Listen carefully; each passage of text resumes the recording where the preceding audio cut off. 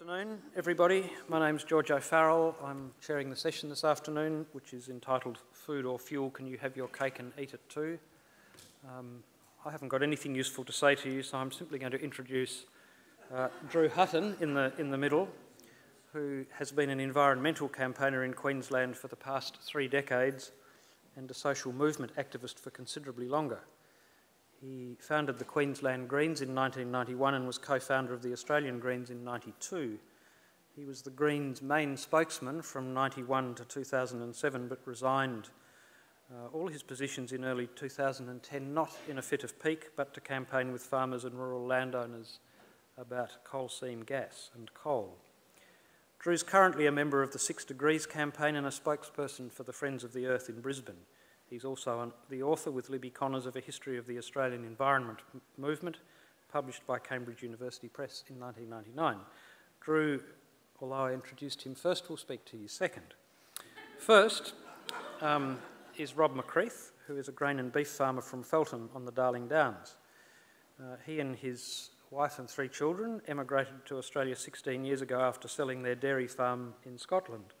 I was going to make a joke at this point about Scottish cows, but I'm not going to. Rob is president of the community group Friends of Felton, which is fighting to defend the Darling Downs from coal mining. He's an advocate of renewable energy and is puzzled by the reluctance of politicians to adopt what seems such an obvious solution to the threat posed by climate change. I'm advised that Rob is alone in that puzzlement, but without further ado, let me introduce Rob McCreath.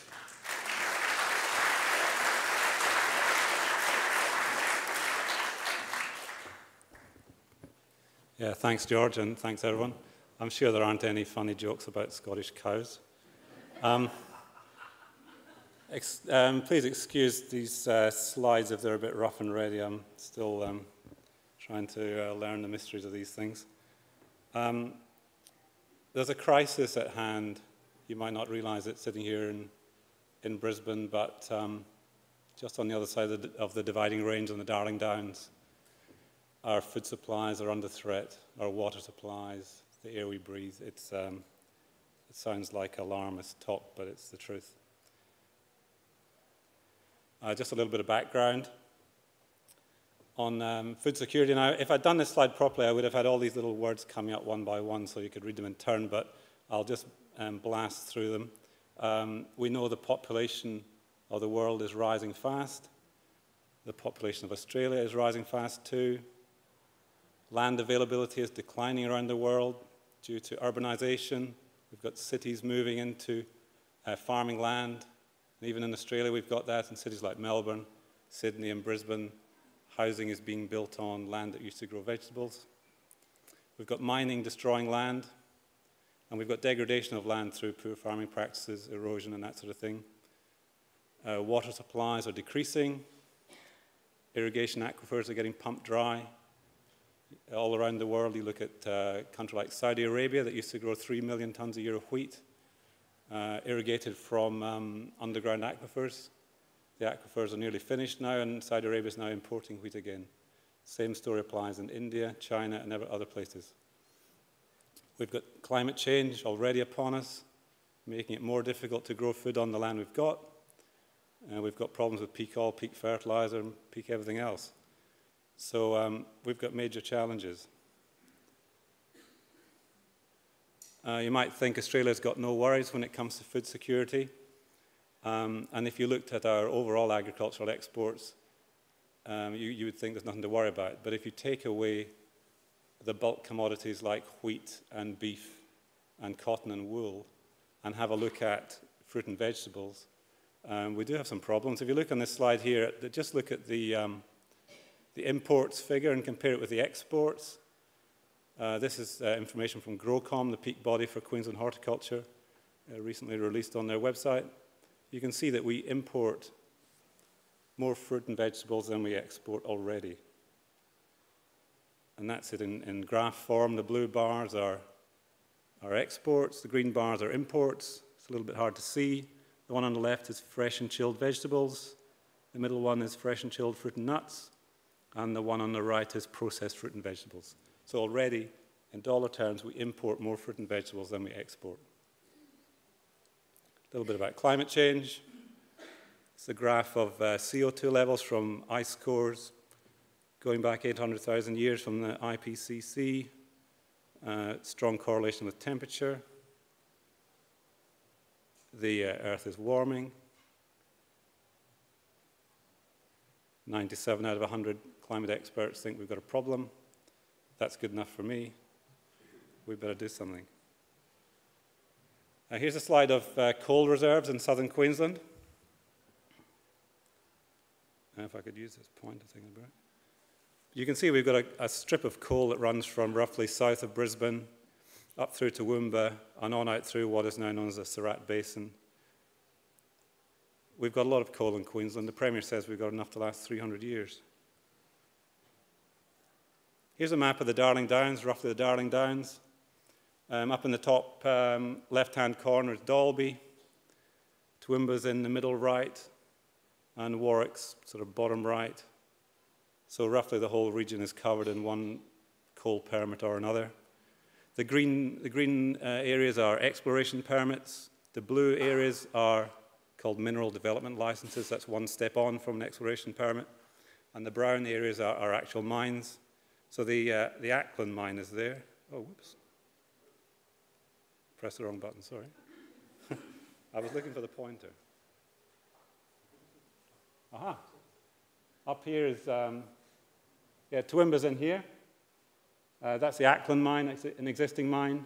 This is Millmerran, and that's Cogan Creek up near Chinchilla. So those are coal permits. And then if you put the gas permits on top, those are the checkered permits and the pink ones. You can see the whole area is covered in both. And I haven't got mineral permits like bauxite on top of that, but they go on top of that as well. So if you're a farmer in the Darling Downs, the chances are you've got a coal permit and a gas permit, and often also a bauxite permit over your place. Now, the natives are getting a bit restless. This is a meeting at Gowrie Junction on the outskirts of Toowoomba, February this year. A public meeting was called after an exploration permit was granted over the region. 700 odd people turned up. Because we know what mining does. This is the Ackland mine. This is a blast from the Ackland mine, filmed from the photo was taken from the kitchen window of a neighbouring farm. How'd you fancy living next to that? So the Ackland mine is quite close to Toowoomba, and it's an example of what a mine is, total environmental destruction. There's a town there that used to have 400 people, and virtually the entire town has been bought by the mining company. And there's one guy left, and this is him, and he's Glenn Butel. And he's an amazing guy. And he's also got quite a sense of humor, because he put this poster up on the coming events notice board. He's a photographer, and he looks after the local koala population. Now, it seems crazy that if we've got enough coal to last 300 years, why on earth are we digging up towns? Now, this is interesting. It's a little bit technical, but we all know that the government always talks about royalties and how important royalties are to the economy and how we need royalties to pay for schools and hospitals and everything else.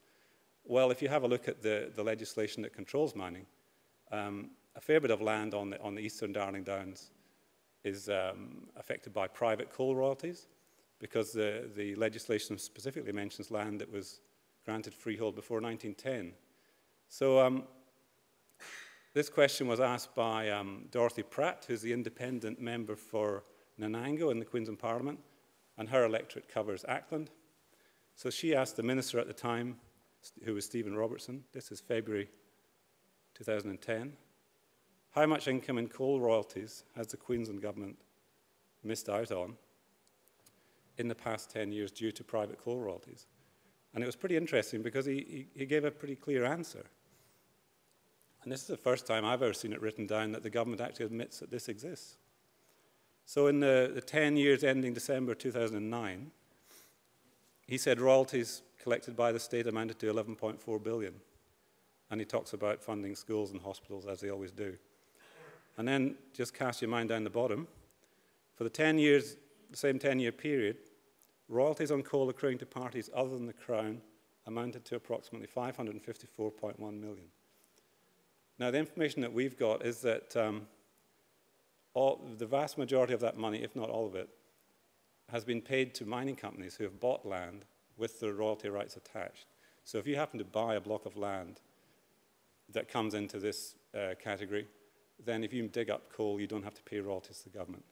So our information is that the government is getting next to no royalties from that Ackland mine. And all the destruction that's being caused there is making the mining company a lot of money, but it's not giving much back to the people. And the people of Toowoomba that complain about all the trucks that run back and forth through Toowoomba carrying coal down the range, and all the trains that spew dust, they're pretty angry to know that the government's not getting much in return. And likewise for Felton, where we are, if a mine was allowed there, the government wouldn't make any royalties, so why on earth would it be allowed? This is an original title from the Felton Valley, and you can see it's got beautiful handwriting. And this title's made out to James Tyson, who was Australia's first millionaire. He was a Baron of the Bush, member of the Queensland Parliament. And you maybe can't see it, but this is dated 1876. So the key date is March 1910. So titles before March 1910, there's a fair chance that royalties are due not to the Crown, but to the landholder. So this clearly shows that land on the Eastern Downs was settled long before that. So it's an obvious question. If the government's getting no royalties, why would you allow it to be mined? This is a lettuce paddock in the Felton Valley, 35 hectares, and it grows 4 million lettuces every year. Sorry. Sound effects. I didn't realize I had the soundtrack to this. Where...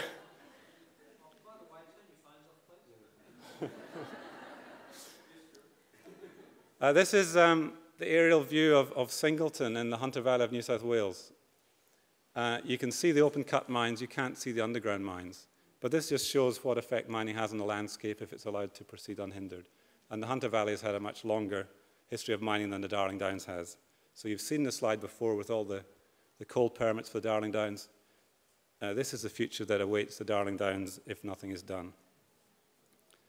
So in the local paper, the Newcastle Herald, it's always full of newspaper stories about dust and health issues. This is a local GP, Dr. Rao. You might have seen him on ABC Four Corners. He's doing his own trials on kids because he's noticed how many kids with asthma there are in his town. And when they go on holiday to the beach in the summer, the asthma clears up. When they come back to town, the asthma comes back again. So New South Wales Health puts the cost of air pollution at $4.7 billion a year. There's lots of research from the United States on health impacts of coal dust, and the latest one from the Harvard Medical School puts the health cost of air pollution from coal in the USA to $187 billion a year. We don't, here in Australia, we're not taking that into account when we're talking about sticking coal mines next to people.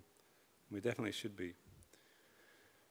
Now, some miners say, oh, well, if we mine the land, we can restore it. The mob that wants to mine at Felton say they can restore the land to as good, if not better condition.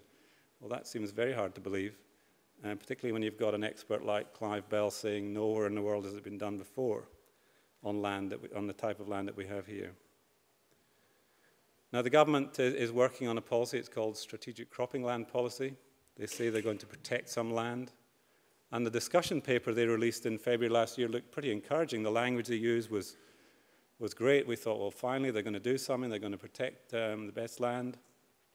And they put out maps to show that at present only 2.2% of Queensland is used for cropping. Another 1.9 could be used, giving a total of 4.1% of Queensland suitable for cropping. Well, common sense would say, well, okay, that's 4.1%.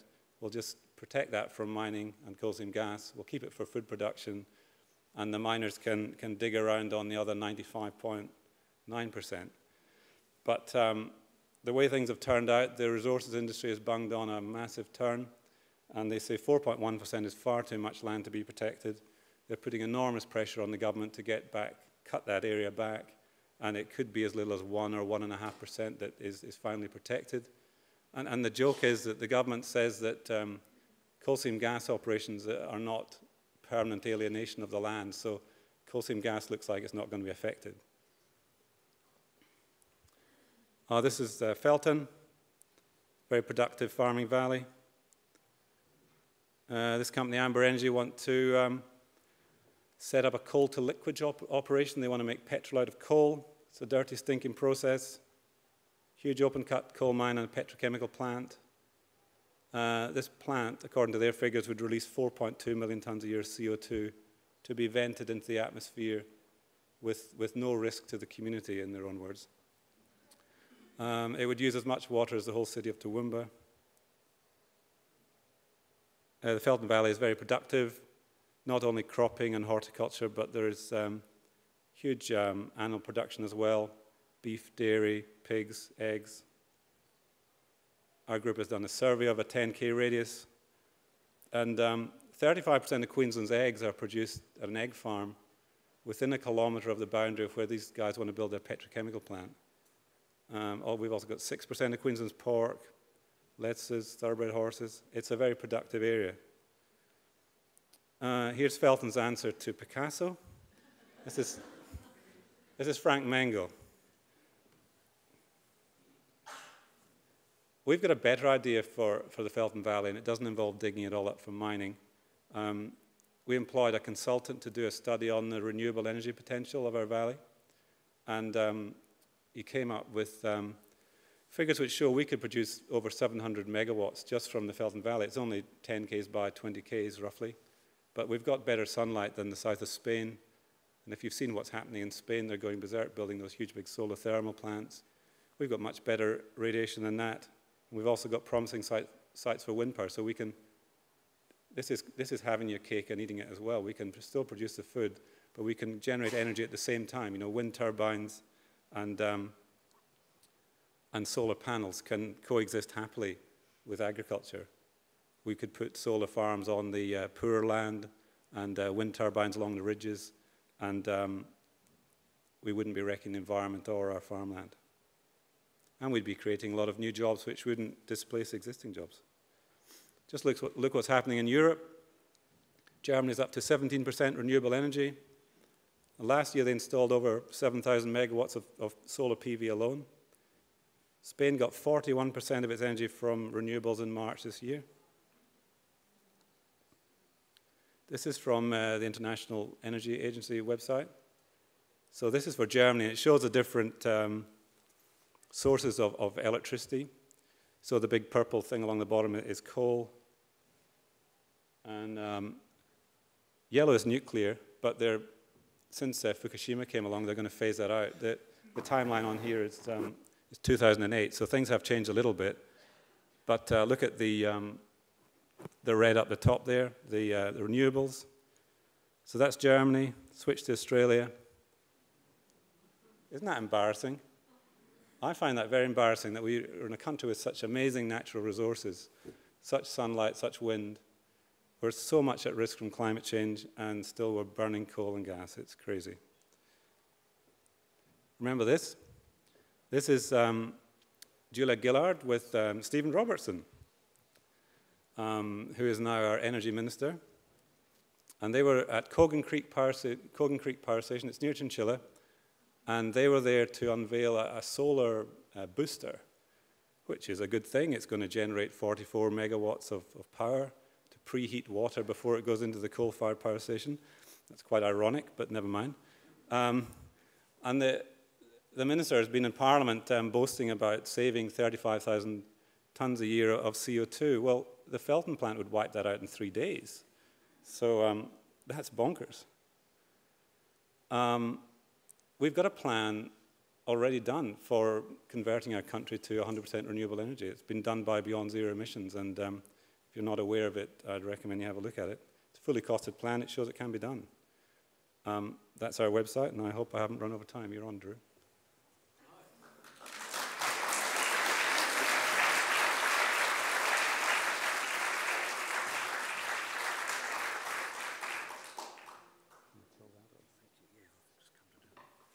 Talking again, I've just come to be the AV chat because they told me I was allowed to this afternoon.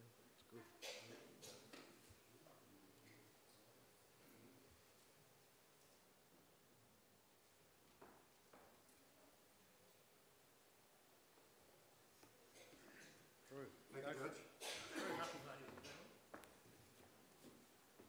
Good afternoon, everyone.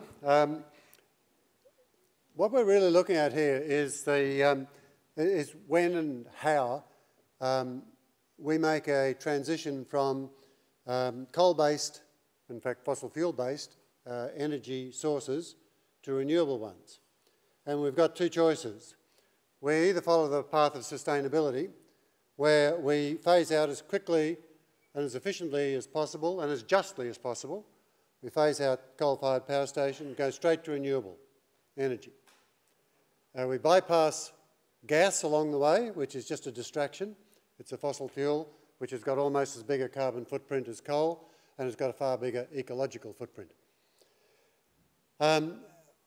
So we can go that way, or we can do what the fossil fuel industry is planning, which is to be dragged kicking and screaming into the renewable energy era in 20 or 30 years' time, after they have gone for broke on our rural areas and dug up, extracted as much as they can and flogged it off to the rest of the world as fast as they can before an international price on carbon is introduced. And that's what they're doing.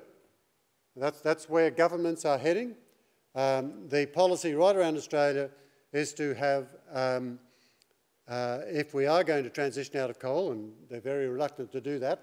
In Victoria, for example, they can't even get rid of their brown coal, let alone transition out of coal-fired. But if they do transition out of it, they're going to go to gas. And all that renewable energy will be is a boutique add-on, like the 44 megawatts at Kogan Creek, or maybe powering a remote village somewhere in Western Queensland.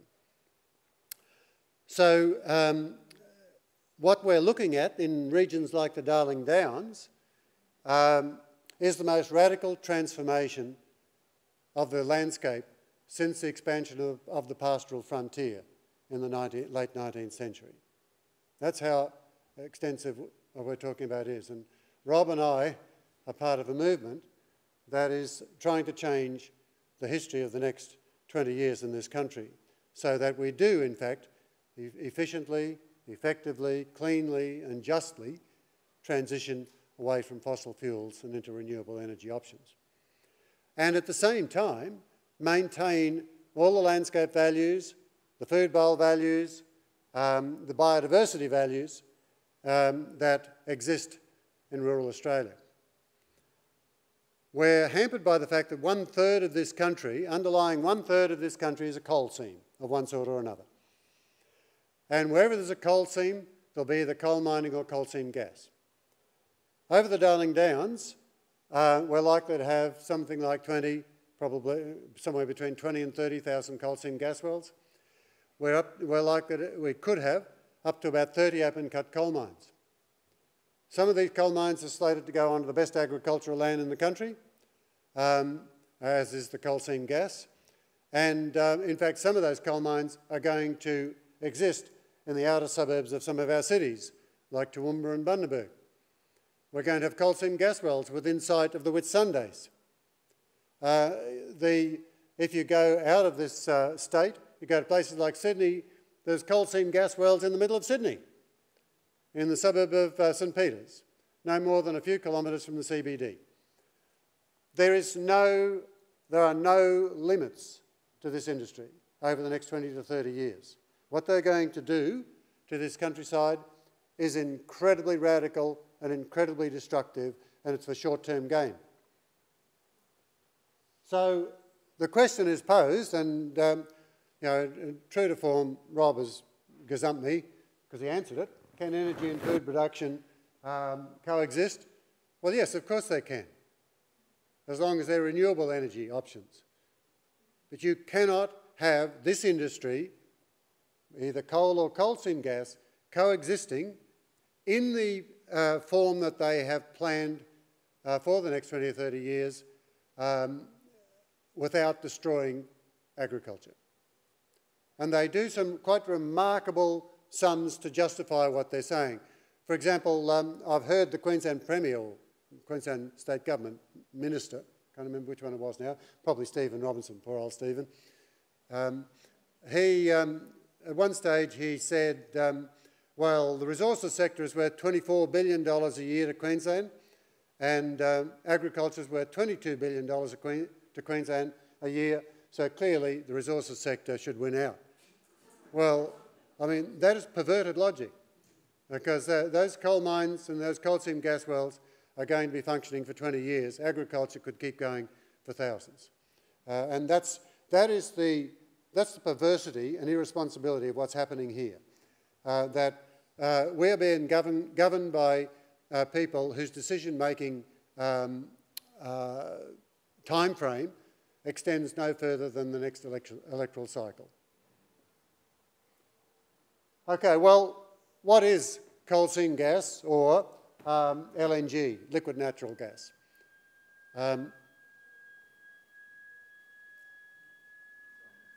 Something happening?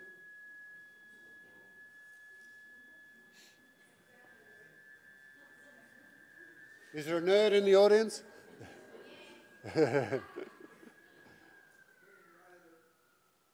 Okay.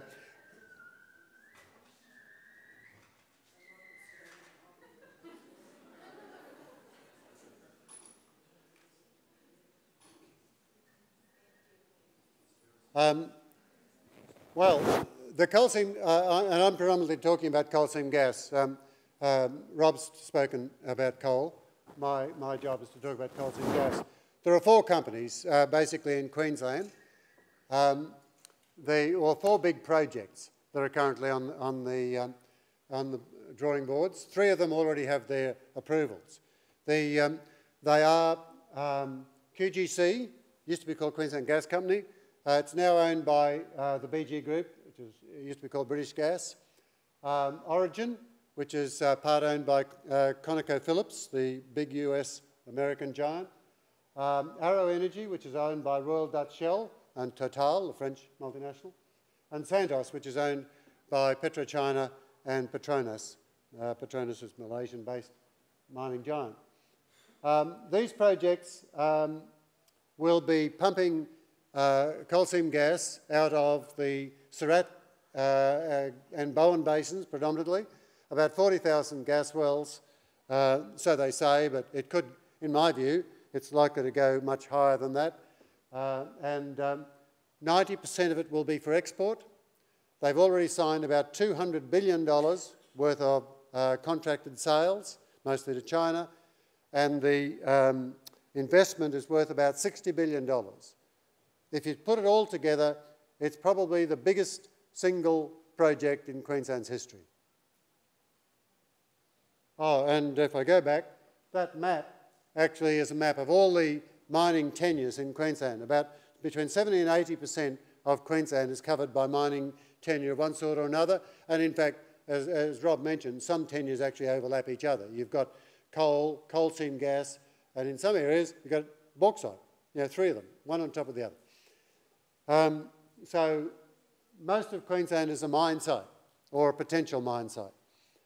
And one of the nice little furphies that go around, and you hear the government say it all the time, look, it's just an exploration permit. Doesn't mean to say it's not going to go ahead. But there has never been a coal mine in this state rejected on environmental grounds. So the only thing that's ever going to stop an open-cut coal mine is if there's not enough coal there, or if it's not economic for them to do it. This is what they do with coal seam gas. They drill down into the coal seam, which is an aquifer. On the Downs, it's called the Walloon Coal Measures. In order to get the gas, they have to extract water as well. About 350,000 megalitres of water, mostly briny water, is extracted every year. About 20 Sydney harbours at the end of the whole operation. Then at the surface, they have to separate that from water and gas, and that gets pumped back. The gas gets pumped back to compressor stations, the water gets pumped back to holding ponds, and then they worry about what they're going to do with it. That's another story. Mostly they're probably going to pump it into our inland waterways, so that give it a minimal treatment with reverse osmosis, put it into our inland creeks, ends up in the Murray-Darling Basin, and turns our inland waterways, which are ephemeral waterways, into permanent ones. That's an area filmed in 2009 between Chinchilla and Tara. This is what it looks like from the air. you get wells. See the pads that are there?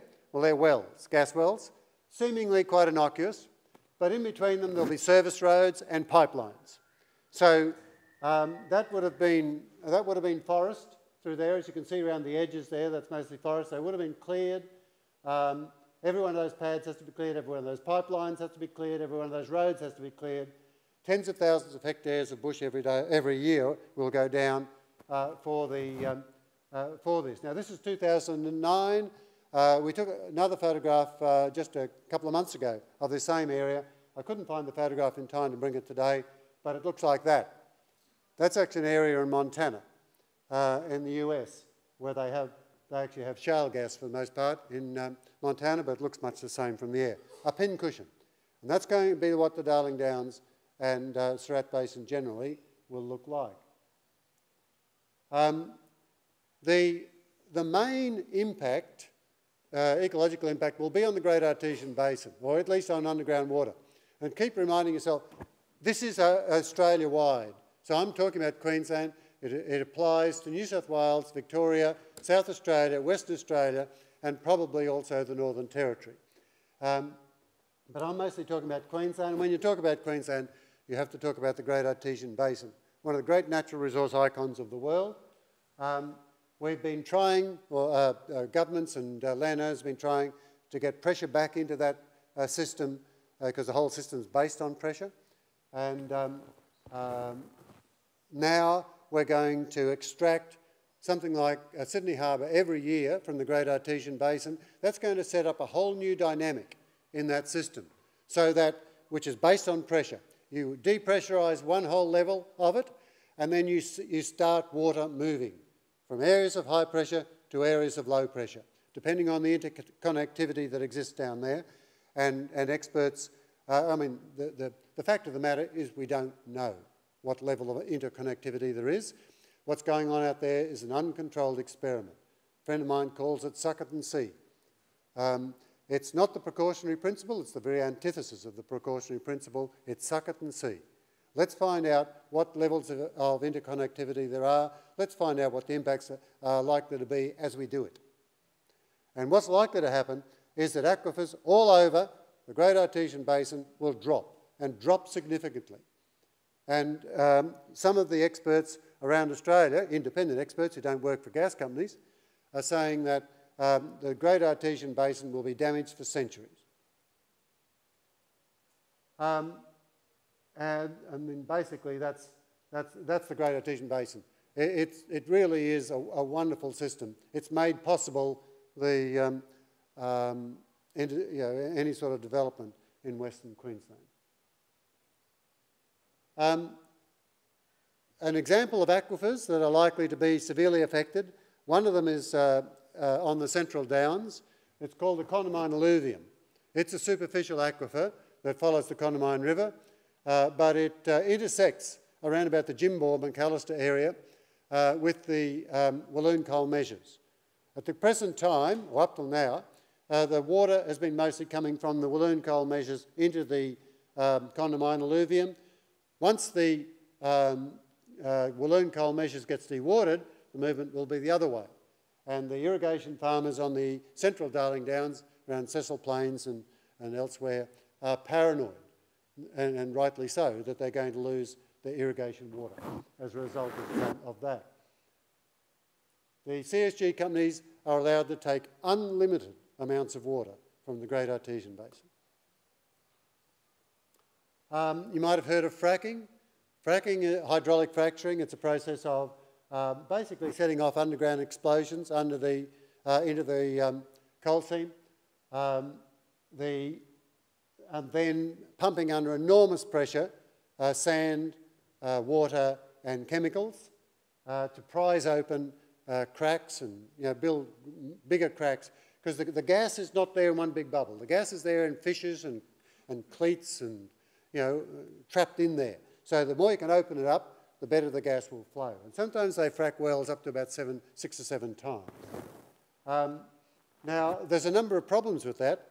The more you frack, the more you're likely to mobilise contaminants that are already down there, and in a coal seam there's plenty of them. But also, so you're going to get benzene and radioactive materials and all sorts of things coming to the surface out of that. You get chemicals which are left down there into the aquifer from the fracking process. And you heighten the possibility of worsening the interconnectivity between aquifers, because you're actually, expanding those fissures that exist, that are cracks where the water finds its way through. This is Tara. You might have Tara community, or at least the rural residential estate outside Tara. Very poor people live there on small blocks of land. They don't farm. They're lifestyle blocks. But unfortunately, they happen to be under what's called the Undulla nodes, which are the richest gas deposits in Queensland. The gas company QGC, and to a lesser extent Origin, are both desperate to get at it. And to do that, they're going to have to dispossess the people who live there. And let me tell you, if you've got gas on your property, you'll never sell it. Never sell it. So these people are going to live in a gas field. There's about 2,000 of them. They will live in a gas field. They're going to have to live with the pollution and so on that goes with that, with the interruption to their lives that goes with people coming backwards and forwards through a busy gas field, and they're never going to be able to sell their properties. And as you can see from that, there are mining tenements all over it. Greenhouse gas emissions. I hope you'll be alert to some of the advertising that's going on by the gas industry, where they are clean and green. Clean and green, that's what they're calling themselves. But it really does need some good analysis. There's this claim, and it's only just, the real work is only just starting to be done about it. Even President Obama in the United States is talking about, we've got to go clean and green, we've got to go into gas. But there are real problems with that. And especially when fracking is involved, it would seem that the carbon footprint of gas is not much, if at all, better than coal. There is methane escapes in fugitive amounts, into fugitive forms, from every element of the process. Whether you're talking about the extraction part of it, the pumping part of it, liquefaction part of it, there's quite serious fugitive emissions occurring. And so even if you just take the companies at their word, the CO2 equivalent that will come from all aspects of the coal seam gas industry in Queensland increases our greenhouse gas emissions in this state by 39 million tonnes a year. That's an increase of 21%.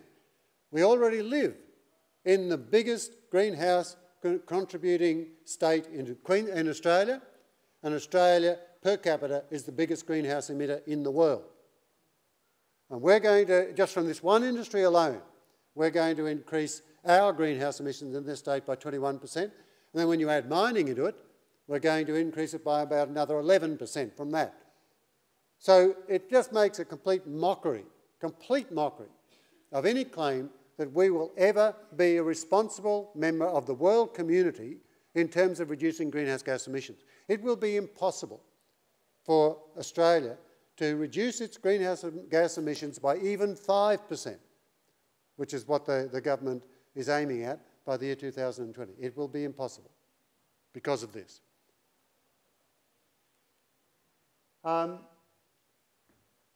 Landowners. If you're a landowner and you get a letter in the mail from either a CSG or coal company saying they want access to your land, let's talk about coal seam gas. Coal's slightly different. If you get a letter from a gas mining company saying they want to negotiate access to your land, you, according to the law, according to the Petroleum and Gas Act 2005, you have 20 days to negotiate an access and compensation agreement with the company. If after that 20 days you can't reach an agreement, the company can demand compulsory mediation. If after another 20, at which you cannot have a lawyer, if after another 20 days you still can't reach agreement, they can take you to the land court. The minute it goes to the land court, they can legally enter your property. So you've got 40 days from the time a gas company says they want access to your land to the time they can enter your property. Now, and there's a $50,000 fine for anybody who obstructs. Now, I actually got arrested under that section of the Act a few weeks back. And I was actually, along with others who were blockading, were at the border of this property. I was there at the landowner's invitation, as were the others. In fact, he had nominated me as his agent in this matter. He was in dispute with the company because he said that they had breached the access and compensation agreement that he had with them, and therefore he didn't want QGC to come onto his property.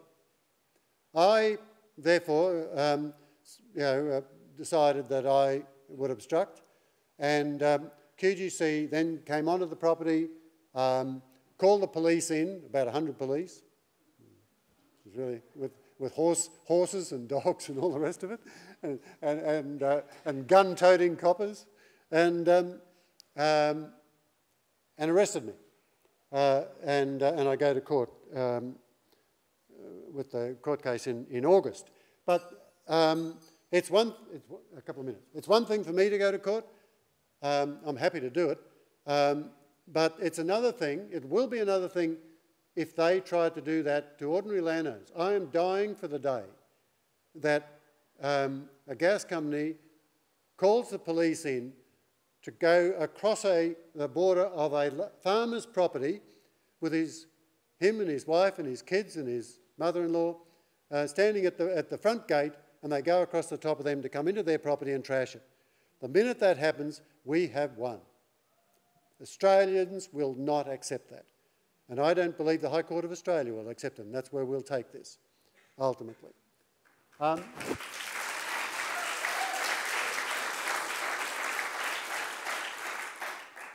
got two minutes, so I'm not going to, I'll just finish off. What are we demanding? We want strategic cropping land legislation that covers 4% of this state, as Rob said, not 1%, and stopping one mine. There's one mine, I believe, will be stopped by what the Queensland Government is doing, and that's a mine that belongs to a corporation, not a private mining company. They're not going to do it to the big mining company. We want a moratorium on coal seam gas to properly look at its impacts, instead of having an uncontrolled experiment occurring out there. Banning underground coal gasification, which I haven't talked about, which is nasty, dirty little business. And we want nature refuges protected. At the current time, we've got about 160 of them in the state. None of them are protected from mining, and about 40 of them have got mines planned for them. We want settled areas protected. It's ridiculous to think that the outer suburbs of Toowoomba, for example, will be mined for coal. And what we've seen developed is a Green Farmer Alliance in all of this, and it's about time. Late last year, a number of us, the guy standing at the back there in the green shirt is Rob. The grey-haired fellow in the middle is me, and the rest of them are representatives of different action groups across southern Queensland. We came together to announce the Lock the Gate campaign. I originally suggested it be called Shut the Gate, but the guy on the end there in the hat said, well, no, everybody in the country shuts the gate, so what we've got to do is lock the gate. So it's the Lock the Gate campaign, and in places like Kingaroy, Felton, Gowrie, just outside Toowoomba, the Scenic Rim, the Bimblebox Nature Refuge, and others that I just couldn't think of before I came here today, have all decided to lock the gate. They will not negotiate with companies. They won't negotiate with them. The minute you enter the whole EIS process in this state, you've lost. Because EISs will not stop mining. Simple as that. It's a corrupt process, completely corrupt. It's only about what conditions the development goes ahead. It's not about whether it goes ahead or not. And across the country, people are locking the gate as well. In the Pilliga Scrub, on border ranges, even in Sydney itself, in the Illawarra and Northern Rivers, they're all locking their gates, landowners refusing to negotiate with mining companies, and city-based supporters and environmental campaigners like myself around the country are joining them. This will be the biggest social movement in Australia's history, and it has to win if we're going to go down the path of sustainability. Thanks, everyone.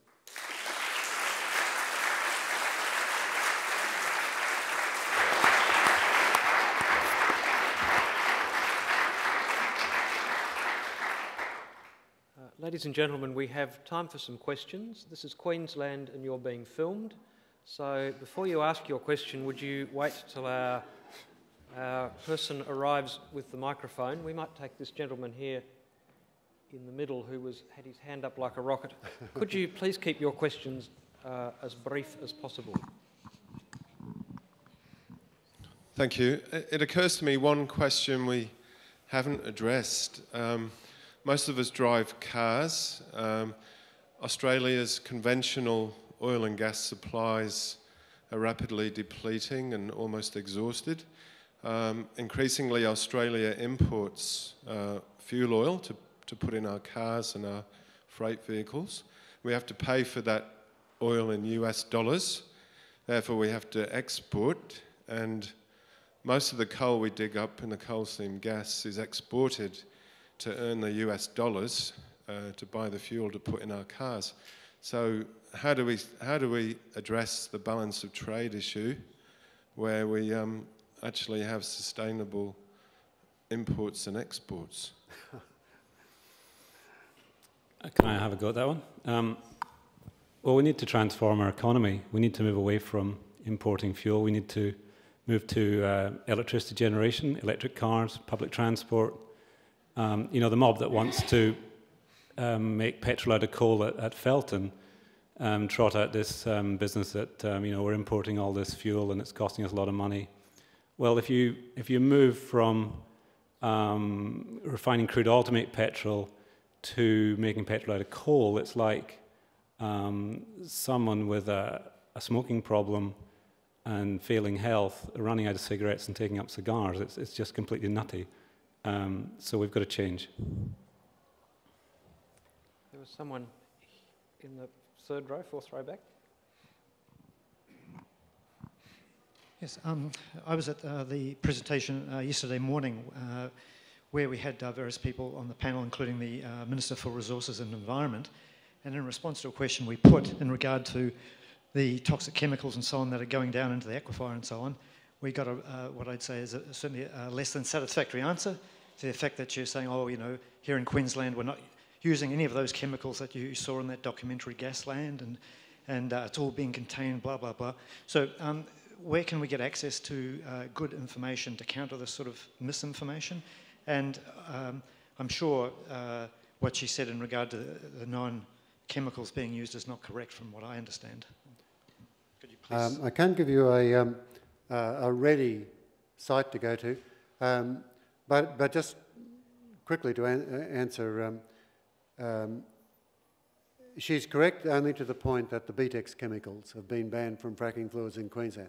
BTEX are benzene, toluene, ethyl benzene and xylene. They're hydrocarbons, volatile organic compounds, and highly toxic and carcinogenic. But there are plenty of other chemicals in those fracking fluids, plenty of other chemicals, all of which, you know, many of which are mentioned in Gasland. And as Marion Lloyd-Smith, who's worthwhile Googling, Marion Lloyd-Smith, who runs the National Toxics Network and is on the chemical regulatory body NICNACS, I love that name, she says 21 out of 23 fracking fluids that they are aware of haven't even been properly assessed in Australia. So we're actually using, you know, a farmer could not do that. A farmer could not use chemicals that hadn't been properly assessed. These companies are able to do that, and they're able to put it into our underground water systems. If you go to the Gasland website, can't remember it offhand, but if you Google Gasland, you'll get there, then you'll find many of the chemicals that are in these fracking fluids. Main fracking companies are the two main fracking companies in Queensland are Halliburton and Schlumberger. There was a question here, and then we'll take the gentleman up there. So this one, gentleman here first. Someone there? You happy? Okay, so up. Oh no, here we go. Yes. Thanks for the presentation. Question for both Rob and Drew. Do you support a carbon tax? And in view of what all this implies, what price would you put on carbon and why? Is that to me or to Rob? Each of you, please. Yeah. I'll go first if you like. I think all this debate we've got politically about the carbon tax is just an illustration of how sad it is that how the way things have gone with the debate in this country. You know, the science is absolutely clear. You know, look what's happened in Britain. All sides of politics are committed to reducing carbon emissions quickly. There was an announcement just last week on huge reductions in greenhouse gas emissions from Britain. So, sure, we've got to do something. I don't want to get tied down to do I support the carbon tax or not. I mean, we've got to do something. I would support it, yes, but let's not get too hung up on little details like that, because there's going to be much bigger issues to deal with very soon. I also support a carbon tax, but it's not enough. And the problem about just having a carbon tax is if it's likely to be in the level that we're looking at, which is somewhere between $25 and $40 a tonne, all that will do is give us gas, so to speak. It will make gas more competitive as against coal. So, but it's not enough for renewables to kick in. So we have to have a package that combines, you know, I don't mind a reasonably small carbon tax, as long as on top of that there are other measures that will actually encourage the adoption of renewables, like a national feed-in tariff, like increasing the renewable energy target. A couple of my cocky mates are suggesting, for example, things like an export tax on coal. I think it's a great idea. But you know, those sorts of measures are needed in order, both disincentive and incentive measures, needed to just simply go beyond what a carbon tax will give us, which is gas. There was a woman up the back. Are you still interested? No? Okay. Yeah, the gentleman there. Hi. My question is for Drew. I'm just trying to get a sense of where you think the system itself is failing and might possibly be broken, because I watched Gasland, I saw the Four Corners documentary and all about coal seam gas, and it seems to me like the science is really clear, but science seems to be taking a back seat massively in terms of government policy and legislation. And I've written to my local member, I've written to my federal member, I've written to everybody who I thought might be remotely interested in this, and I've been given back pretty much just pro-industry propaganda, and it really leads me to a point of apathy. And it's great to hear that you're talking about things possibly going to the High Court, but is that the only hope we have left? Like, where is the system? Like, do I write to Anna Bligh? I didn't really get a reply from her, but why is this happening? Like, okay, can I just ask you not to write to Anna Bligh? In fact, don't write to any government minister. Don't write to any department. It's a waste of time. For God's sake, give me some money, you know, or come to a rally, or write to the papers, or you know, get involved in the movement, because what's happening here is completely political. Both major parties are completely in thrall to the mining industry, and especially coal and coal seam gas. And they're committed, and their arguments are just standard. It'll create jobs, number one. It'll create 20,000 jobs in Queensland, 16,000 of them, I might add, 16 to 17,000 in the construction phase, then they disappear. So it's not that wonderful. But when you're only talking about the next election, makes sense. They'll get royalties out of it, you know, for the next 20 years, and given that they're talking 3-year cycles, that makes sense too. So they have every reason to support this industry looking at it from a purely narrow political perspective that doesn't take into account the long term. Whenever you get that in history, the only thing that can act against it is a social movement strategy, because this sort of practice is not only enmeshed in the political structure, it's enmeshed in the social psyche. And so that most people, if you ask them about the mining industry, they might have sort of resentments against it one way or another, or caution about it. They say, oh, we need it for our prosperity. And that seems to excuse anything. So just like in the southern states of the US over racism, or the environment movement generally in the 60s and 70s, when there was a need to sort of re-educate the public, mobilise the public, and then put pressure on the decision makers, it's a social movement strategy that you need. And that's why I said, don't bother with going to governments. They're bought and paid for.